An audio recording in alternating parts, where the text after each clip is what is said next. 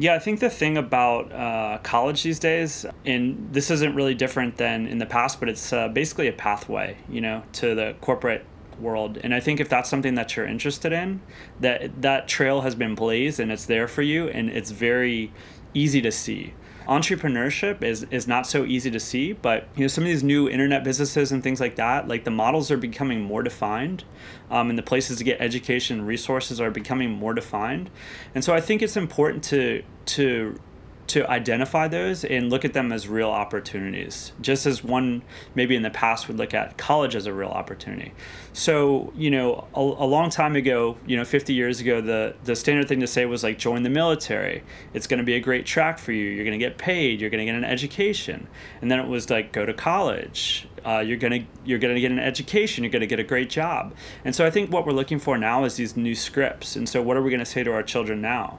We're gonna say go to college? I don't necessarily think so. I think maybe if you're gonna get into sciences or engineering or something like that, it might still be necessary. But we need to define this new script. And I think entrepreneurship is a great script to start teaching people, because we have so many resources available to ourselves, and you can kind of decide your own fate, right? You don't need to go to these institutions. They don't need to stamp on your piece of paper that says you passed, now you're allowed to go into life. Like, all we have to do is open up our browser and we give ourselves permission to succeed.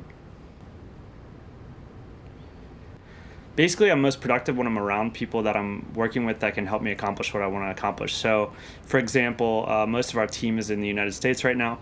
So if I'm in the United States and I'm in a good time zone when I can communicate with them, that's generally when I'm the most productive. What really changed for me, though, between having a job and being an entrepreneur was just responsibility.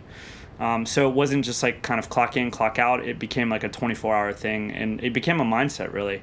You start to become responsible for your business, then you start to become responsible for your clients and your employees. And it just becomes basically a full-time job. And that's something that I've really embraced because there's a lot of continuity in that for me. So like, it's just part of my life now. Whereas when I had a job, I would go there and then I would start my other life after work. And the way I live now is there's a lot more continuity. Yeah, failure is pretty much, in the day of an entrepreneur, it's pretty much an everyday thing, So I think being able to cope with failure, like building that into your personality, is a really good trait to have as an entrepreneur, because you have to get used to it.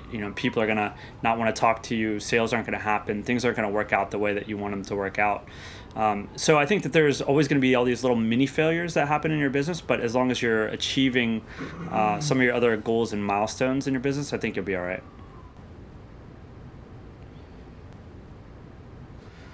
I think it was basically, just experience, right? So it's like, as you go on in business, like you build up these toolkits. So yeah, the next time you attack a niche, it becomes easier because you have the experience. And like, business is funny because it's not all written down in one place, right? And so it takes a long time to collect all this information and get good at it.